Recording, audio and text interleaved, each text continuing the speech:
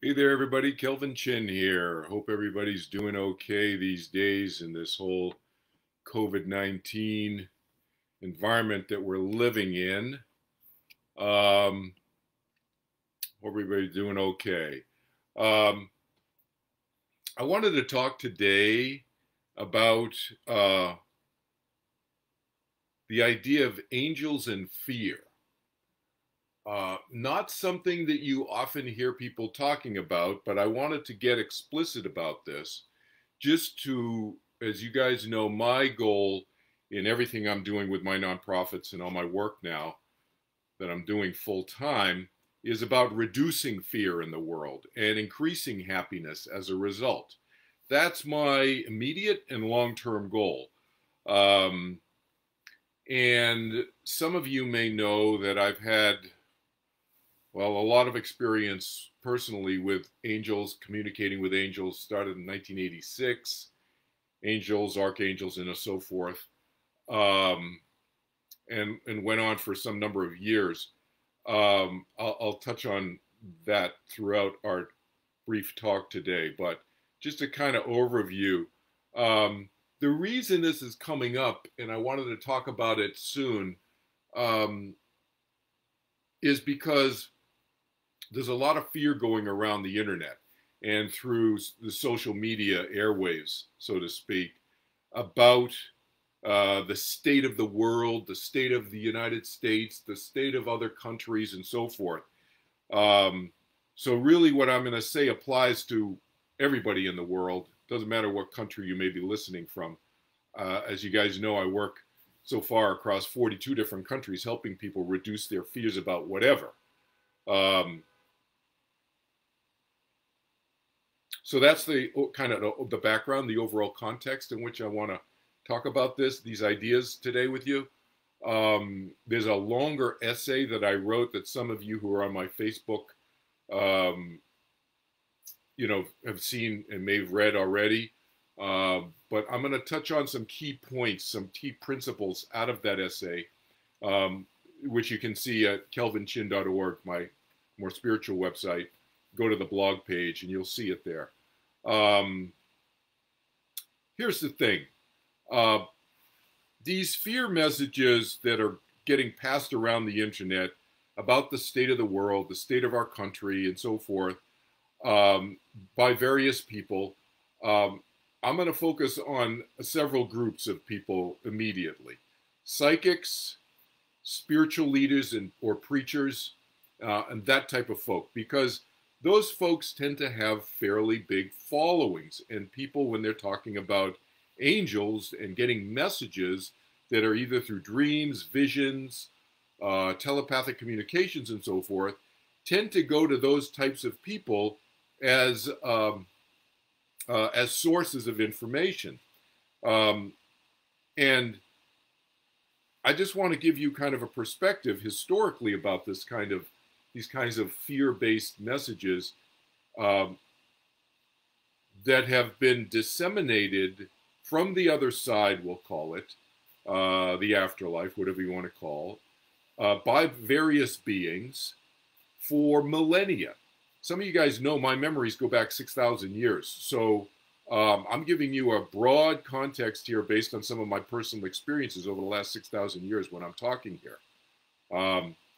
You can get into, what I'm going to talk about today is a small piece of what I talk about in much greater detail in the context of afterlife and so forth in my afterlife series. And if you want to check that out, I'm starting another one. I do it about every 4 months. I'm starting another one in a few weeks.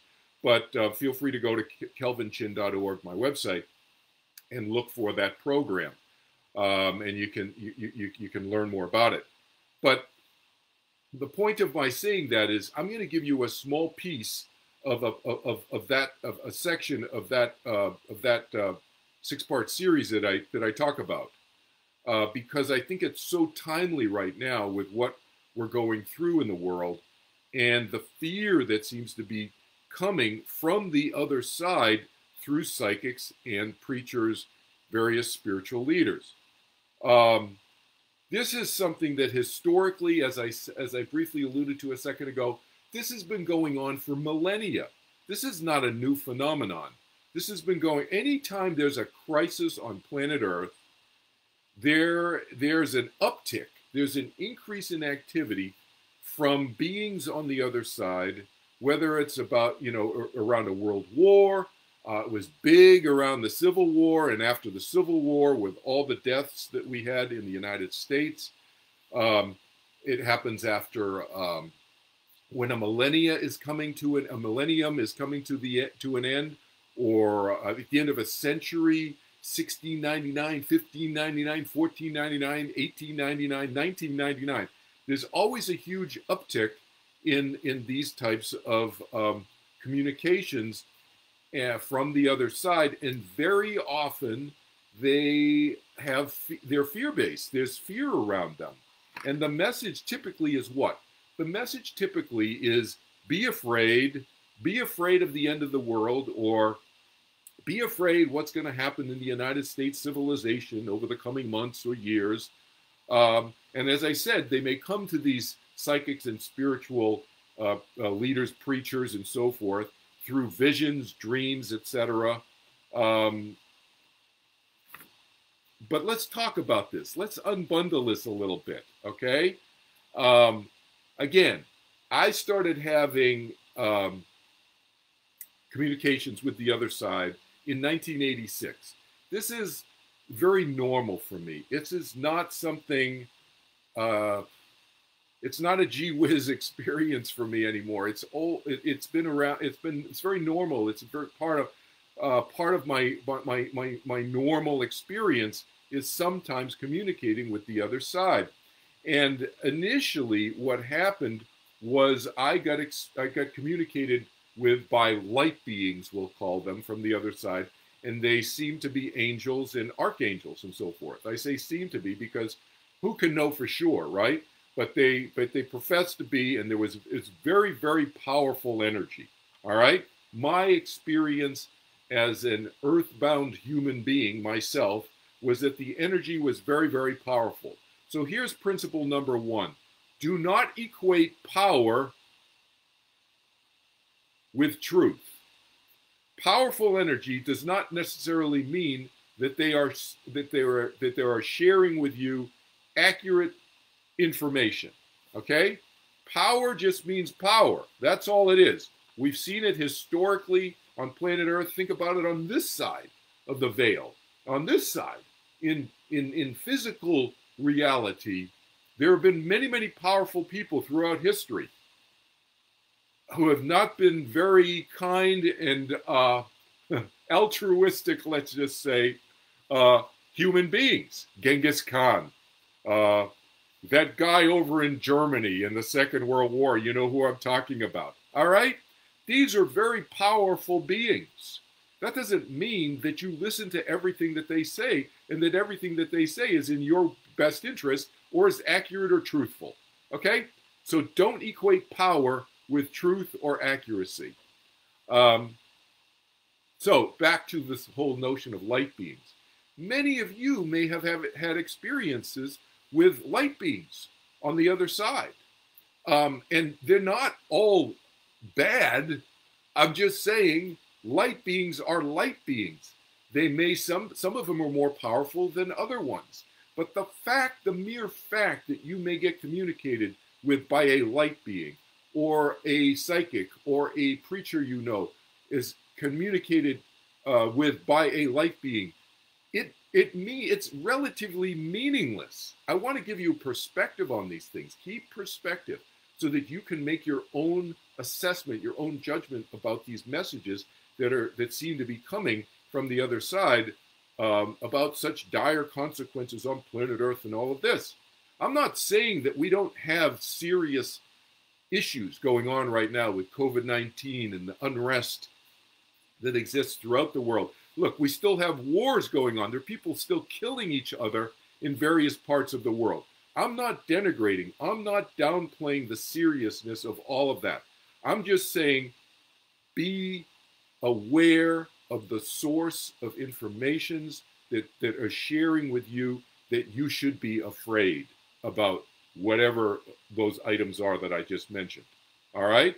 Because, yes, we need to be smart, but we need to live in fear that the world is going to end or the U.S. civilization. I've been hearing these people talking to me, some of my own students, expressing concern about some message that somebody is getting from the other side, supposedly. Okay?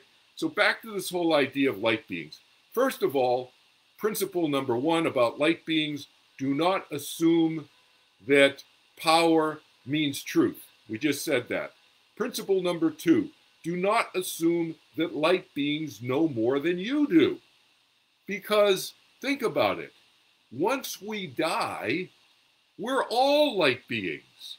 So the fact that we are that a person communicating or a being communicating with you is a light being does not mean anything other than they are, no longer have, or maybe never ever did have, a physical biological body.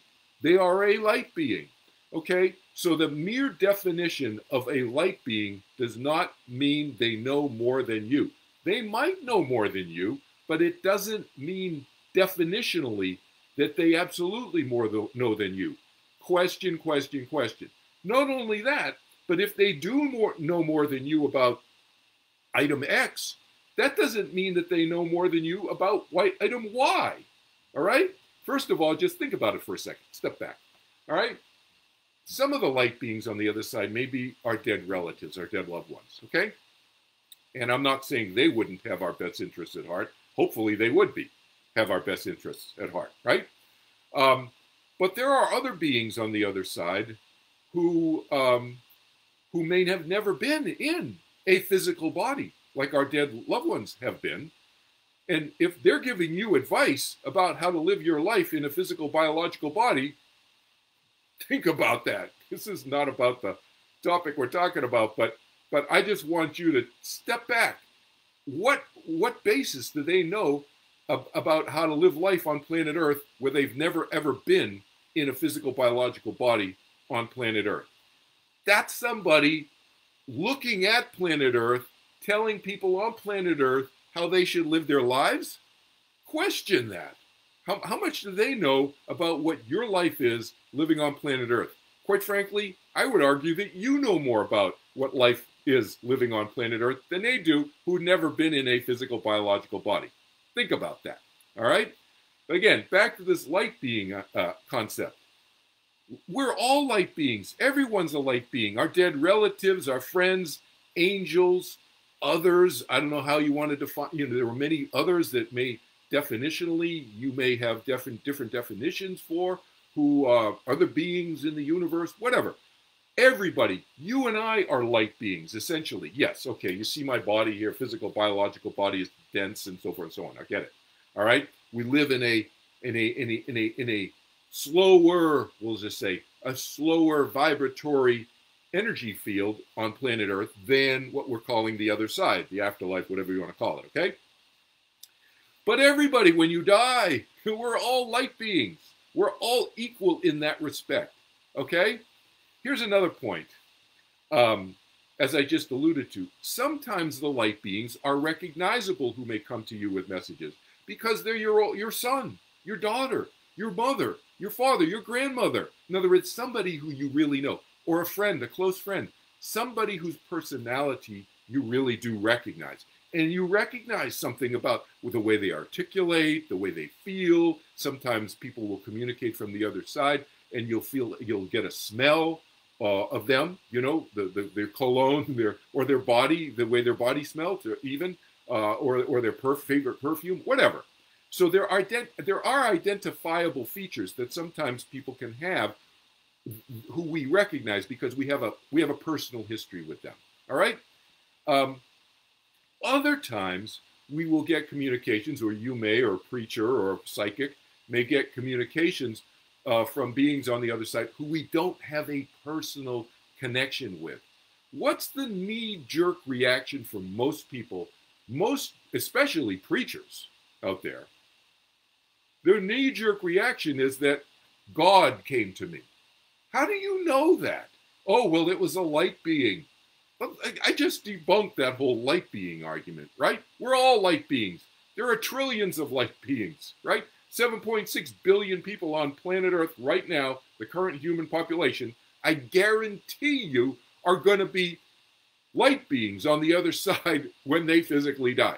And then all the animals, that doesn't count all the animals, our dogs and our cats and our horses and who to what. They die. Their soul, their spirit, their consciousness, whatever you want to call that, continues after they physically, biologically die. They're a light being. There's zillions of light beings.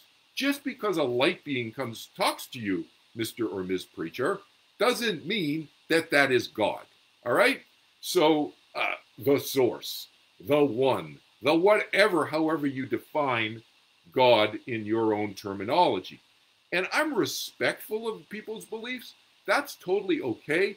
And I'm fine. I mean, I'm good with everybody's beliefs. You guys who've worked with me know I'm not here to change people's beliefs, but I am here to reduce fear. And if somebody believes that that's God, that's fine too. I'm not, who am I to question what their experience is? But all I'm saying is, from your standpoint, as my potential students who are listening to this, hopefully I'm doing this as a teacher-student relationship, I suggest that you question whether or not their belief system is an accurate representation of truth, of what is really happening, okay? Because if their assumption is merely because it's a light being, that's really flimsy evidence as far as I'm concerned, okay? That's all I'm saying, all right? Bottom line point is that whatever the person's experience is of a light being, we'll refer to this being on the other side as, it's filtered either through their personal experience, like they've had a personal experience with that person, maybe a spiritual leader, like I've had experiences, as many of you know, with Maharishi Mahesh Yogi, who was a teacher of mine both this lifetime and 2,000 years ago when he was John the Baptist. And so I recognize his energy, okay? It's more likely that I'm right about that than not. But again, you should still question me when I say that, because who do we know? You know, who knows absolutely for sure, right?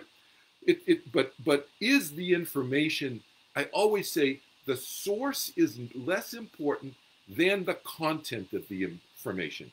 So is the information that me or the preacher or whoever is giving you, is it useful and is it fear-based? Is it full of fear? Because messages that are full of fear, my recommendation is go the other way.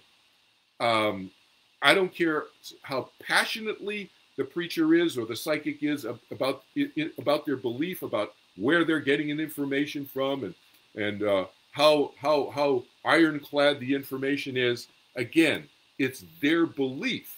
You need to base your actions and your life on whether you believe what they're saying. Okay? Piece of advice. It's my strong suggestion. Another point I want to cover with you briefly here is predictions. This idea of predictions. There's this prediction idea out there that's flowing around the internet. It's flying around social media and so forth. Whenever you hear people talk about prophesying or predictions, question. Not only that, but everything else they're saying. Why do I say that? Because the idea of predictions flies in the face of the fundamental universal principle that exists throughout our universe of free will. That we have free will, that not just us, but that everybody, all the angels on the other side, the archangels, the humans, the animals, the whatever, have free will thinking minds. What does free will mean? Free will means personal choice. All right, I heard this very well-known spiritual leader on a YouTube video. So one of my students said, oh, listen to this guy. He says some good things. I read, what? He says, like, he was saying, there's no such thing as free will. There's only destiny, predestination. There's no such thing as free will, because he said his evidence was that if there was free will, then he should be able to think, I want to be a millionaire, and I'm not a millionaire, he said. That's idiotic. That is like so dumb. That is clearly somebody who has no idea what free will is. All right? Free will means personal choice. Do we have personal choice? Obviously we do. People will choose this, people will choose that. Not everybody agrees on this, not everybody agrees on that. That means people have free will. All right? So what does that mean in terms of this idea of predictions? That means all we can say, the farthest we can go in terms of predictions being accurate, is talk about probabilities. So are there probabilities that something may be more or less accurate? Absolutely yes. But can we say with certainty that something will happen? Absolutely no. That's the one absolute we can say, is that there's no certainty in life because free will is a fundamental principle in the universe. And if you don't believe me about that, just look around in your life and be honest about it and rational and candid, right? Nothing is certainty. There's no certainty in life. Nothing is certain, all right? It's all probabilities.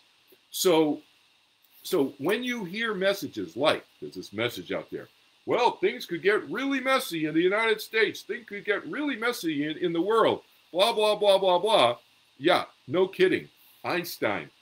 You don't have to be a rocket scientist to figure that out.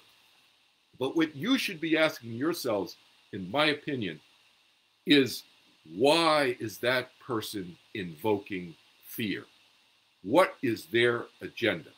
And even if they're a preacher, getting message from somebody on the other side who they claim is God, first of all, I guarantee you, if God exists, do you think God wants to be creating fear in people's consciousness? Do you think God wants to be messing people's lives up? Hello, I don't think so. So if so, that's not a God or a God small g or a spiritual leader or a whatever I would ever want to worship or, quite frankly, I would have zero respect for. But that's me. I leave it to you to decide. But question, why invoke fear? Basically, it distills down to one reason, and you guys already know the answer to this, because you've been living life on planet Earth. Why do people invoke fear? They invoke fear to control. They're trying to control. So what would be an angelic agenda, for example, on the other side? Why would some angels want to invoke fear? First of all, let me just make some comments about angels. They are not monolithic. I am not knocking all angels. All angels do not think alike. That's what monolithic means. They do not think alike and believe everything the same. Just like you and I, as human beings, we're not monolithic. The human race is not monolithic. We don't all believe the same things, eat the same food, do the same things. We're all making individual free will choices all the time. Well, the angels do the same thing. So if an angel is communicating with a preacher or psychics and promoting fear, what would be the agenda of that angel? Well, they may couch it in language saying, well, I'm really looking out for human beings. I really want to help planet Earth because things are so messy and this and that. I want to help and blah, blah, blah, blah, blah. Okay, then do something productive, I would say, in terms of promoting that, and don't use fear as a motivator because fear contracts. Fear causes stress. But why would, let's just step back for a second. Why would an angelic being or a light being or who knows what, we don't know if they're angels or just, for all we know, it could be Mussolini on the other side talking to that preacher, right? Because he's a light being, Mussolini's a light being, and maybe Mussolini wants to cause trouble and starts communicating through some psychic or some preacher saying, oh, da da da da da, and wants to mess with the United States. Says, oh, well, the United States, this is what's going to happen, blah, blah, blah, blah, blah. We don't know for sure, right? But why would somebody do that? Well, there's all kinds of reasons, but here's one reason why. Followers.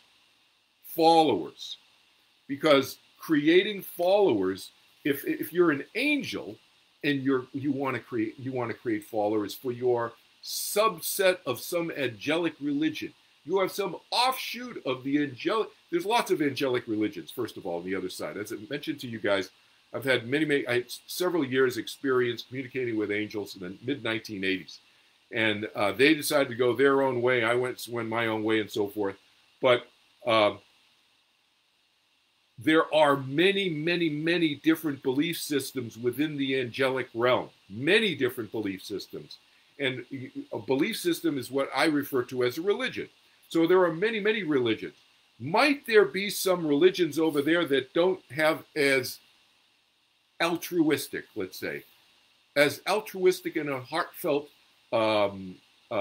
approach towards promoting their religion than some of the other angels who I've communicated with? Yes, that's possible, because they are minds. They have desires, they have hopes, dreams, and expectations just like any other mind. And maybe they think the ends justify the means. I don't espouse that principle, but many people do on this side and the other side, okay? Maybe some of these angels espouse that belief system. The ends justify the means. I want to help planet Earth, and I want to help them in whatever way I can, and it doesn't matter if I tell fabrications to them or even create fear in them because I'm helping them. The ends justify the means. Not something that not a spiritual teacher I would want to follow. But some people are living in so much fear that they will gravitate towards that person because, or that being, or that angel, or whoever, because they are powerful and they are convincing and they are persuasive. All right? Just like, as a quick aside, just like Paul did this 2,000 years ago. Saul of Tarsus, he's known as, 2,000 years ago, he created a whole belief system that was very fear-based. A lot of people don't know this, realize this, but quick aside, religious historians all agree, and those who read Greek, have read the Greek letters written by Paul, and the original Greek letters written by Paul, it's very clear. Paul was an apocalypse believer, and there are angels on the other side who are promoters of this idea of the apocalypse, the end of the world. All right? Paul was an end of the world believer. Paul went around preaching, and we tried to rein him in, and he said, okay, I'll stop it. And he went out and he just continued doing it. And he got lots of followers because his formula was very simple. He said, the end of the world is happening in 6 weeks. Do not buy property. Don't get married. Don't waste your time. Just follow this belief system that Paul created. And if you follow this Paul created belief system, you will skip to the head of the line. You'll be the first in heaven. He got a lot of followers, and he still gets a lot of followers for those people who are still promoting that belief system. It's very simple. It's great marketing, but it's untrue. All right? Instead, what I suggest that you do is, instead of following blindly a preacher who is claiming that he gets a message from God, who is fear-mongering, again, big red flag. God fear-mongering? Not a God I would want to follow. But instead, follow yourself. That's my suggestion. Follow yourself. Turn within. Ask yourself, by turning within, does that make sense? Do these messages make sense? You know, what do they typically do? They will take a known fact that's not known to the masses. But, for example, coinage. I heard this one. That coinage is going down. They're right. Yeah, coinage has been going down. The creation of coins in the United States has been going down for many, many years, decades. People are using less coins because, hello, last I checked, I went on Amazon and I bought something. Actually, I bought some protein powder this morning. What did I use? Did I use coins? No, I used my credit card. Hello, this is not an unknown fact. So they use a known fact. This is a classic technique that many, I know, look, I'm not knocking all psychics. I know some great psychics, okay? And psychics who have clean minds, they can filter their own junk out and not tell you their junk through the filtration of their junk, okay? But this is a classic Penn and Teller move. You know, Penn and who they are. You know, they debunk the fake psychics. There are real psychics and there are fake psychics. But one of the classic fake things to do is to take a known fact, like coin production is going down, weave that into an argument, and then extrapolate that and create all kinds of fear based on that that's extrapolated out of that known fact. Then you go back and you go, oh wow, that guy, that psychic or preacher, he or she was right. It did have, there was the coinage. Look, the coinage is down. Well, the coinage production has been going down for decades since the creation of the credit card and the internet. All right. So use your common sense and your own fear radar. That's my point. And the last point I want to leave you with, and I'll look at, I don't know if any people have questions here on the chat thing, but I'll look at it in a second. Judge people and minds. When I say people, I mean human beings on this side, and I mean beings on the other side, whether it be angels, dead loved ones. Doesn't matter if it was your grandmother. You know, did you listen to her when she was here? Everything she said? Was it all good advice? Or was it 50% or 30% or 80% good advice? Don't listen to anything that anybody says to you. I don't care if they're a light being or not. Everybody's a light being. Judge by the behavior, not merely the words. Do their words match their actions? All right? Especially those on this side where we can see what their actions are.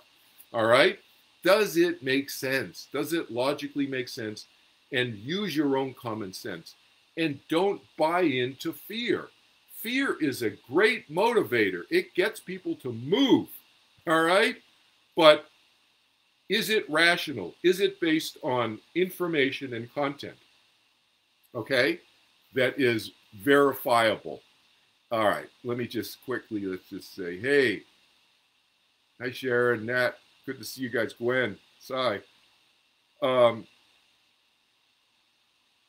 One must first question their own mind content and how they feel about themselves and others. If you are vibrating high and indeed, blah, blah, blah, so-and-so spiritual leader like Jesus or so forth comes through, you see there, you know, yep, exactly. So it's the filtration issue. Exactly. Do not believe anyone just blindly, basically is what Rodney's saying. I'm paraphrasing what you're saying. Those of you who are on, you can read what he's saying. You know, your soul is your larger sense of mind. That's how I define soul. So when you hear just Rodney, just so you know, when you hear me use the word mind or consciousness, to me that's the same thing as soul. Hey Susan, long time. So here's the thing.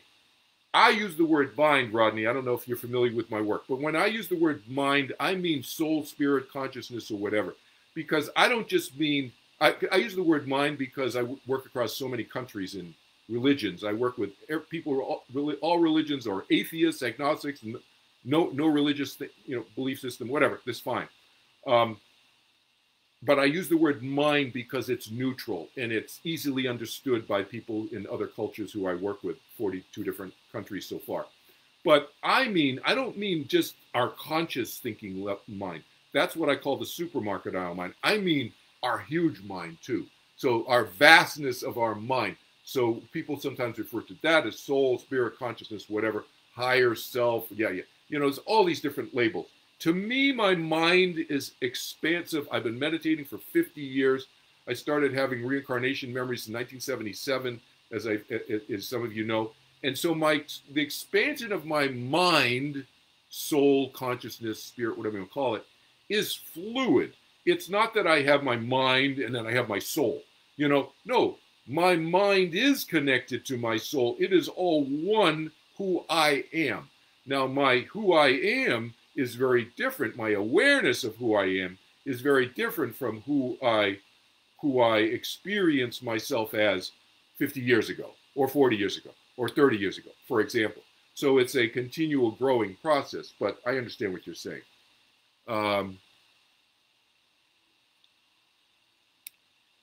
Well, you know, there are all kinds of minds on the other side. It's a mistake to assume that any information from the other side, or all information from the other side, is of what you're referring to of high vibration, Rodney. Because when we die, we don't all of a sudden all become enlightened. When we die, our mind, soul, spirit continues, And whoever we are, we continue. Now, can that change over long periods of time? Yes, I get into that in my Afterlife series. Um, but it takes a while. It takes sometimes many lifetimes for people's fundamental core wiring to change, and they have to want it to change. Nobody on the other side is waving a magic wand saying, "Okay, now you're good. Oh, now you're an enlightened being. Oh, now you're not a cruel person anymore." That person, him or herself, has the free will to decide or not decide whether or not to make those changes. That's fundamentally within that person. All right. So I think we're kind of on the same wavelength, Rodney, but I just wanted for everybody, just for teaching purposes, because I'm going to put this on my YouTube channel afterwards also. But it's a good point that you just reminded me. So thank you from a teaching standpoint for helping me raise that point again. Because I've seen that over the decades many, many times. People just blindly follow whatever information they got from the other side directly, or through a psychic or a preacher or a spiritual leader or whoever it is. It could be a friend saying, "Oh, I got this from the other side." Blah blah blah. Do not blindly follow anything. That's my message. Use your own rational thinking, your soul, spirit, mind, consciousness to assess that information. And if it is fear-based, big question mark in my mind. That's my suggestion. Okay? So again, feel free to check out the longer essay on this idea of fear and maybe coming from the other side on my website, kelvinchin.org. And I hope you all are, have a great, happy life if we don't see each other again. And for those of you who I am in touch with regularly, I look forward to our next communication, our next touching. I call that a touch. I've long called this a touch. It's interesting. Maybe this is a new idea to share with people, because we cannot physically touch people because of this COVID-19, or at least, I mean, we can touch them, but you know what I mean. We are discouraged from doing so much physical touching. But think about all this as psychic touching, when we touch each other, when we talk to each other on the phone or on Zoom, video conference, when we FaceTime with each other, when we text each other, when we email each other. It's a touching. It's a touching, right? Even psychically, we can be touching each other. Okay? So have a great weekend, I guess. I just taught a bunch of new people to meditate today. I lost track. What time is it? What day is it? Friday. Have a great weekend, and take care of yourselves. Take care of your loved ones.